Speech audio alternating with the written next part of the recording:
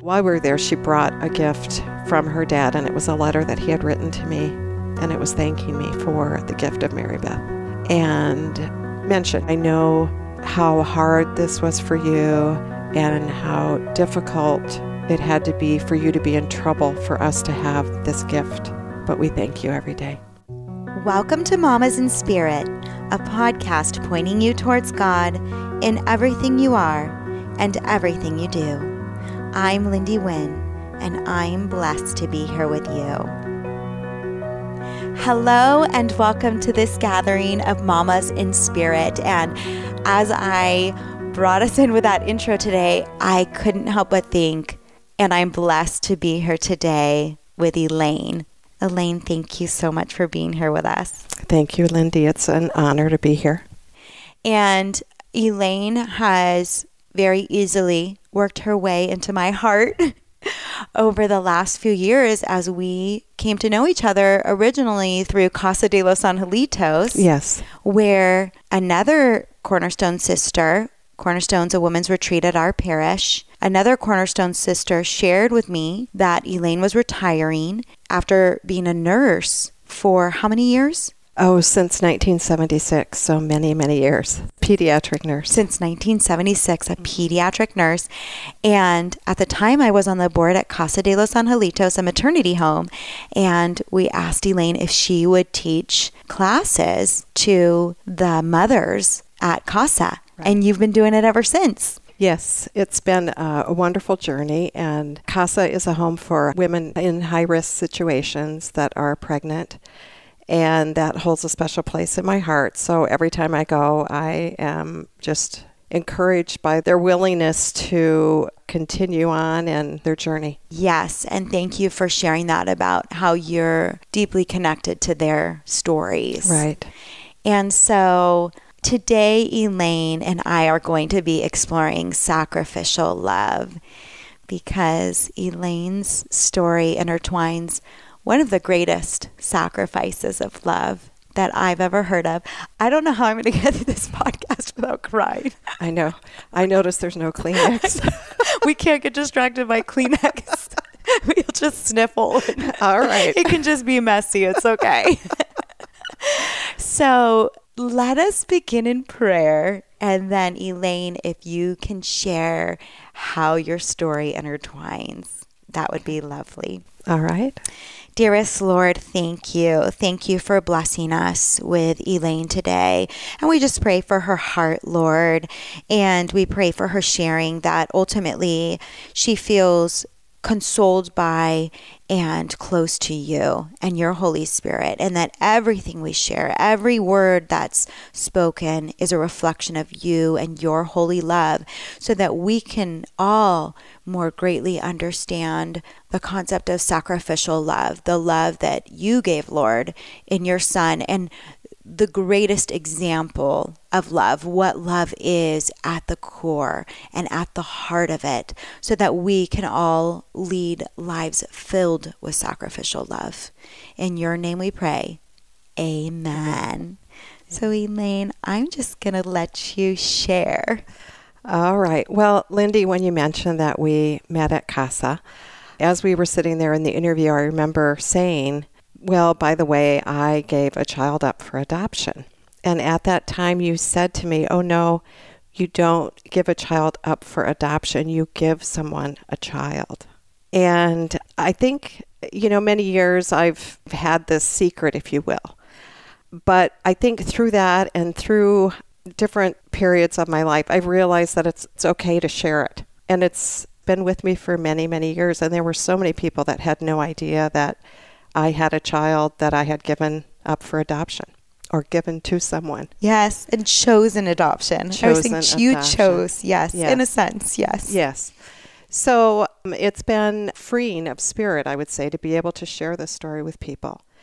And you mentioned our Cornerstone retreat, and I shared this story at the retreat, and I was amazed at the number of women after I shared my story that came to me that were touched in some way by adoption or by themselves giving up a child for adoption. And a couple of them have reached out to me since then, and we have spoken. And I think everyone is touched by it in some way. Either they had a sibling, perhaps, that had a child out of wedlock. Maybe they themselves, perhaps they adopted a child. And it's such a gift to everyone involved. And I think in this day and age, it's a gift that we should revisit more often, because I see, especially at CASA, these young women who choose to keep their children, but what a struggle for both. And I do think, in reflecting on my journey, I can't imagine what my life had been had I not gone with the adoption.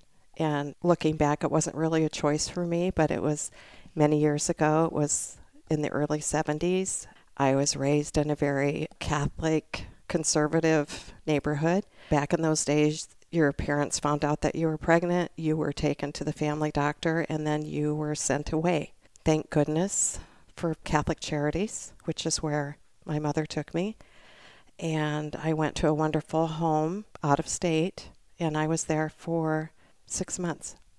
So it was a very difficult time. It was my senior year of high school. I missed a lot of the activities. I would say that my relationship with people that I knew in high school was forever changed by that.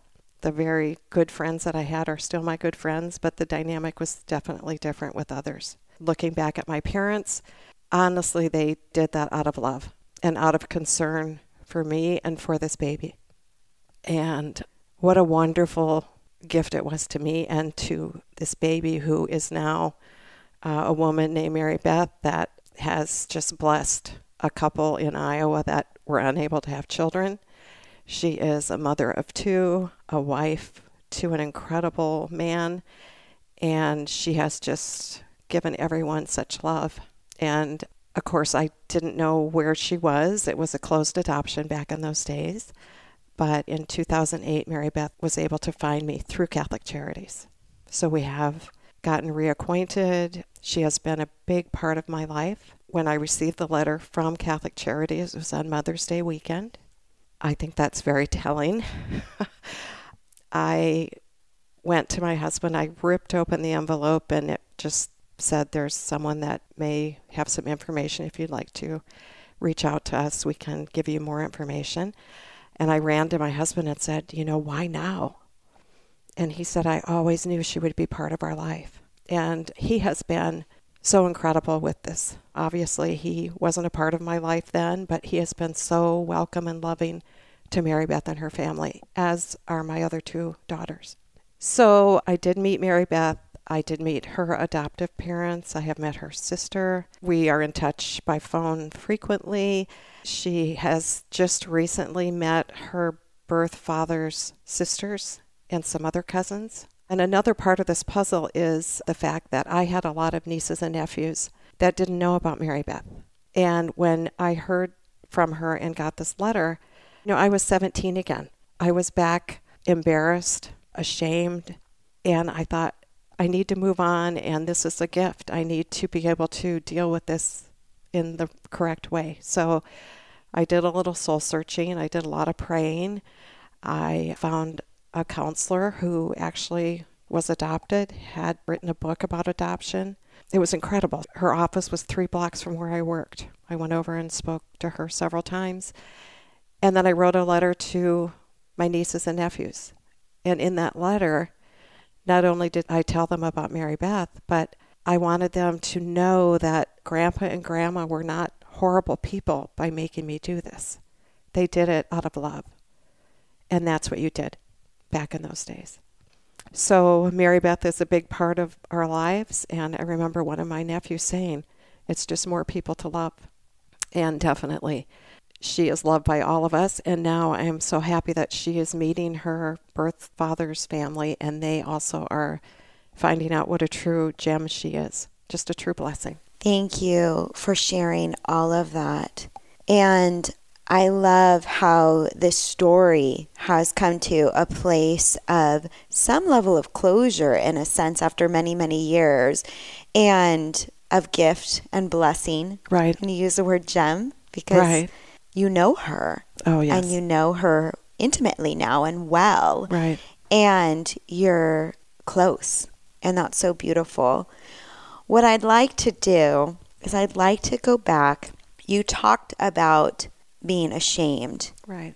And how that moment of getting the letter brought you back to that 17-year-old place. Right. Can we explore that for a minute? Because I know this has been a very long journey. Right.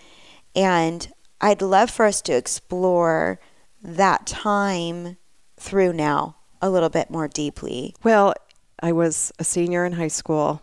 I was 17.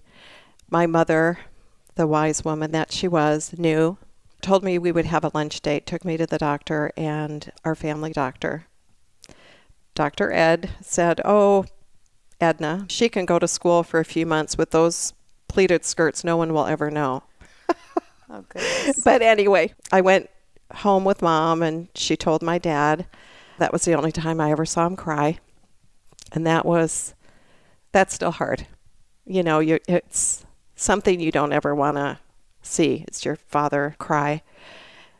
My mom told my siblings it was just, not what you wanted for yourself at this time. And when I would talk about it with people, even initially before I met Mary Beth, I would find myself back at that space.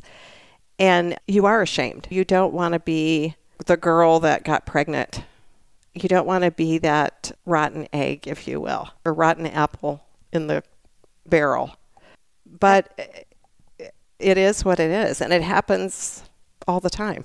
And I think going back to that 17-year-old girl, I remember just a few years ago, I was back in Sioux Falls visiting with one of my girlfriend's parents who are in their 80s now. And they also were affected by adoption in their family. And the mother and I were talking, and I actually brought Mary Beth with me to meet them. And as we were sitting there, the mother said to me, "Elaine, your mother would be so proud." And I, again, was 17, thinking, would she? But I know she would. I definitely did the right thing. Mary Beth, as I said, is a wonderful person. And I never could have provided for her. I look at these young girls struggling now with these babies. Mary Beth has been blessed with an incredible voice. And I told her when we first met, I never would have been able to help you nurture that voice and become this beautiful singer and musician that you are today. I wouldn't have been able to afford piano lessons or voice lessons. It would have been a struggle every day.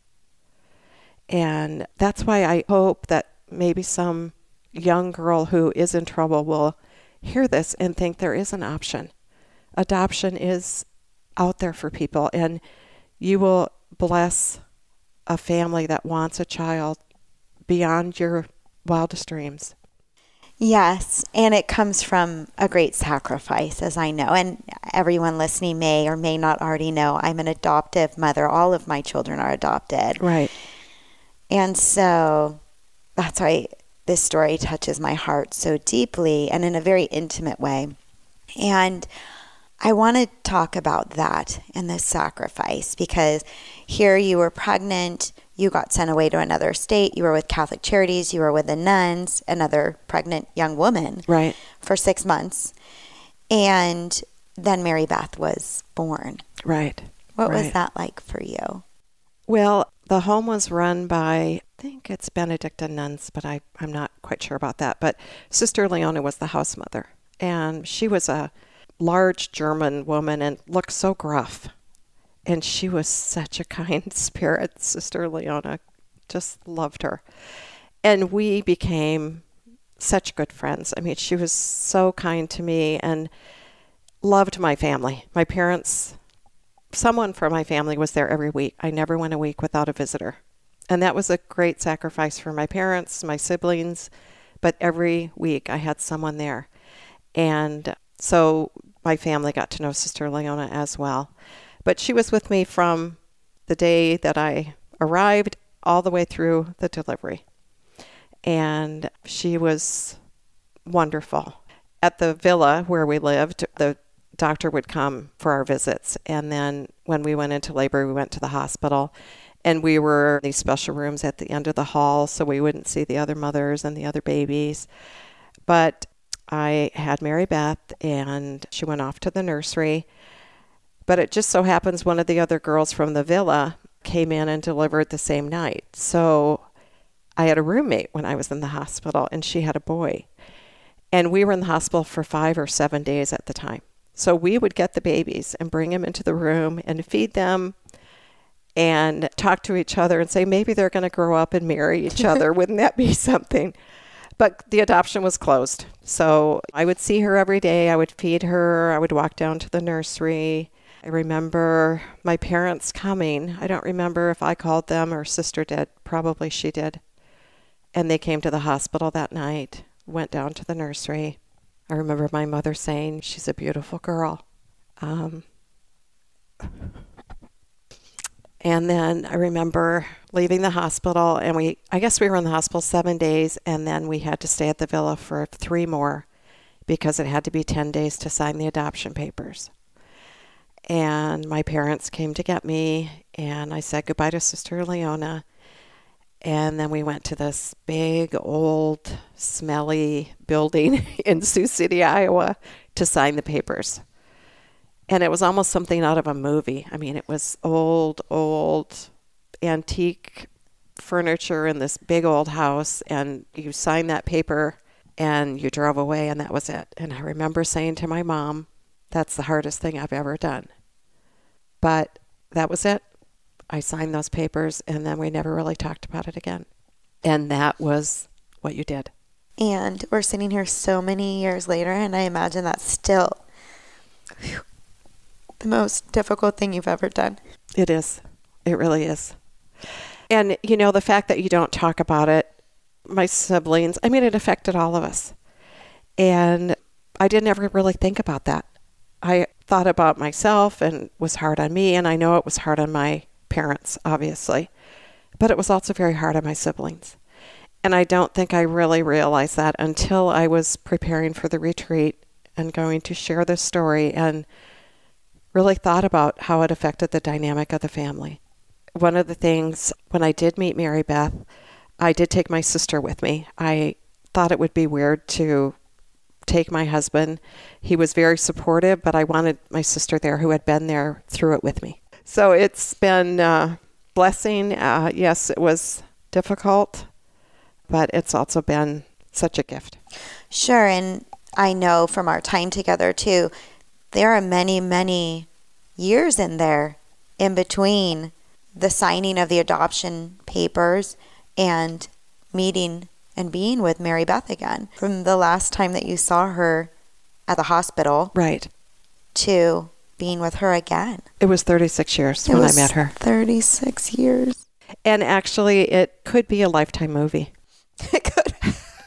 I mean, I'm crying through this whole thing. It could be a Lifetime movie. It could be. I mean, her parents wanted a child, were unable to have children.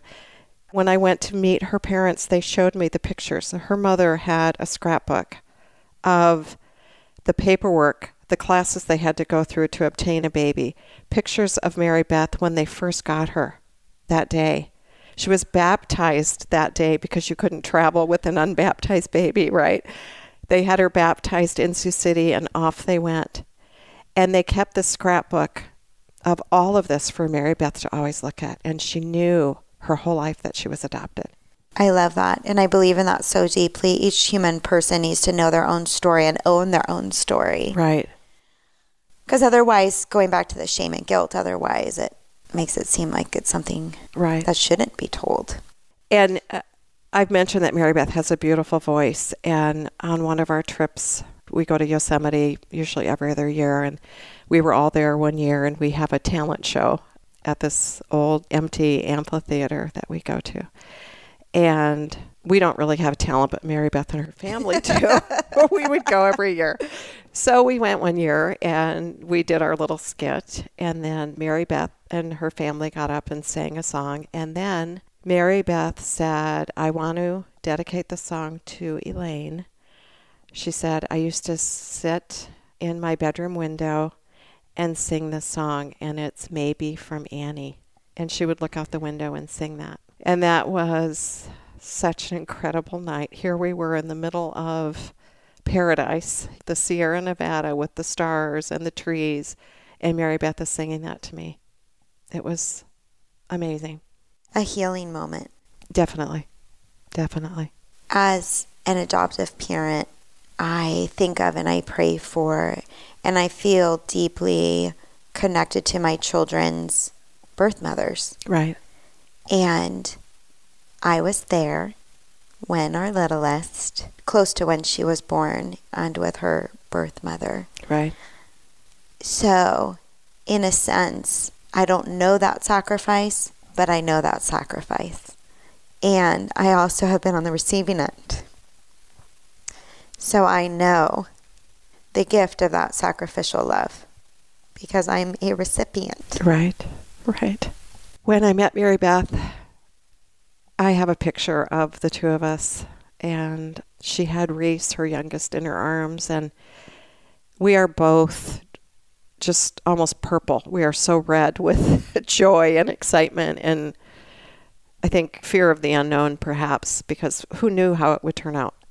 We had no idea what that other person was like, but it was beautiful, and we spent only 24 hours together because I wanted to make sure it would be okay and didn't want to be there for a week and not have anything to say or whatever. So we had 24 hours of just questions and answers and laughs and tears. And while we were there, she brought a gift from her dad, and it was a letter that he had written to me, and it was thanking me for the gift of Mary Beth.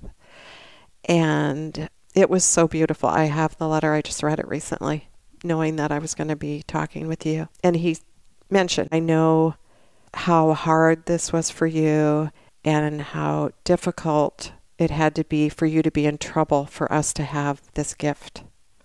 But we thank you every day. Oh. And he said, don't we have a beautiful daughter? Oh, goodness. Which we do. I get that. And I get that on such a deep spiritual level. And I feel it important in my heart right now to say to listeners, because there are probably listeners who have been adopted, who have chosen adoption for their child or children, or in some way carry or connect with this story in a real lived way in their own lives. And not every story gets wrapped up in a lovely bow like this. Right. There are many, many birth children who meet their birth parents and it doesn't unfold in such a lovely way, or other pieces of their story, their adoptive family is just difficult. Right, right. And this is a difficult story in a different way and is filled with sacrifice and sacrificial love. And the sacrificial love part is the part that so profoundly reflects God. And in the messiness of life and walking with one another, this story encapsulates God's hopes, I believe, for each one of us. Right. And I just don't want anyone listening, I want you to know that if your story doesn't have this kind of ending, that's okay. Right. And that we're praying for you and here for you. You can always reach out. And God provides healing and family and accompaniment and companionship in many ways in life. And God is a creative God and a healing Lord. Absolutely. So we hope that for you. And Elaine, I know that you are a deeply faithful woman. And I love how you talk about the pleats and even though that is kind of ridiculous and funny at the same time. The pleats, the nuns, I wasn't raised Catholic, so man, this story's got there's so much color to it within the concept of even the Catholic Church. Right. So, yet at the heart of it, as I said, it really reflects sacrificial love. All of these years, those 36 years in between now, how do you relate to your faith, to this concept of sacrificial love, to God with your story? Well, God was definitely present through all of this, and I would say Mary was definitely with me. I was raised Catholic. I was then sent to a home through Catholic Charities, so we went to Mass several times a week. After Mary Beth was born, definitely every day I prayed for her, that she would be in a loving home, that she would be safe, that she would grow up to be a productive citizen. I prayed that I would get through it, and I did. And I am thankful every day for the decision that I made. And I couldn't have done that without divine intervention. Whether it be Mary, whether it be our Lord, whoever it was, I was able to go through the steps, go through the pain, grow through it, through the faith in our Lord. My husband was able to be accepting of this. My children see her as a gift. And it's all definitely a divine intervention that it worked out the way it did. Yes, thank you for sharing that. And Elaine, thank you for being you. You're welcome, Lindy. Thank you. You are just a beautiful living testimony of goodness and faith. And people listening, many don't know you. And Elaine reflects a motherly love all the time, everywhere she goes. And women turn to her for care and consolation. And just being in her presence is consoling. And so I want to thank you for that and for sharing this profoundly touching story with us. Thank you, Lindy. And Mary Beth, you are so loved. You have all these people that love you so much. And I just think of Mary Beth as a little babe, vulnerable in the world, and how God blessed her with you and with her adoptive parents and all the family members, everyone, like your husband and your parents and all these people, her siblings, all of her siblings. Right. It's very beautiful. It took a lot of people to be good and loving and to sacrifice for this story to unfold the way it did. Absolutely. So thank you to everyone. Thank you, God. Ultimately, thank you, God. Right. Thank you, God. Yes. So any last thoughts before we close? I just hope Lindy did reach out to listeners. I really want people to know that adoption still is an option. And please remember that, because I think there's so many young women who feel like they need to keep their children, and it is such a struggle for everyone. And there are many people out there that are wanting a child that can provide. And it doesn't mean nowadays that you have to give up and not be a part of it. That's all changed. So please just keep adoption in your mind, because it's definitely something that is out there for people.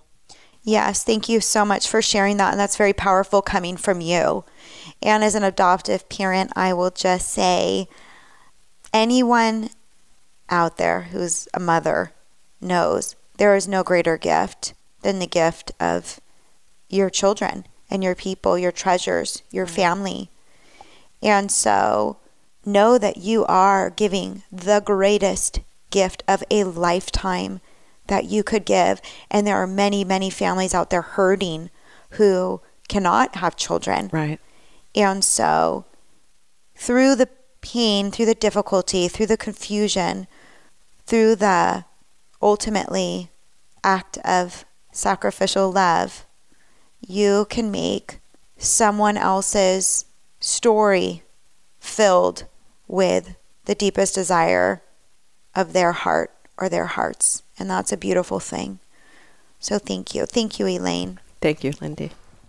And let us close in prayer. Would you like to close, or would you like me to? No. I figured.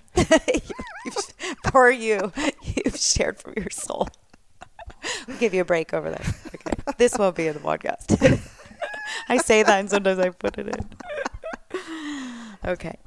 Dearest Lord, your grace abounds. You are so good, and your Holy Spirit transforms any circumstance in any situation. And we want to thank you and praise you that all of these people that are part of this story, and especially Elaine here, chose to follow you and to reflect your great sacrificial love. And we just pray for everyone listening, wherever they are, Lord, however they needed to be touched by this story, that they are, and that any support that they need, that they are blessed with that support, and that ultimately each one of our hearts are just cracked open a little bit more to let you in more fully. In your holy name we pray. Amen. Thank you everyone so much for being here. I know you can reach out anytime if you want more information about adoption, or if you're struggling on your journey and you want prayers or any other means of support, that I'm here for you and will help to do my best to point you in the most loving and life-giving direction. And I'd love if you take a moment to share this episode in Mamas in Spirit with someone you love. Can't wait to be together again next time. This is Lindy Wynn with Mamas in Spirit. May God bless you and yours always.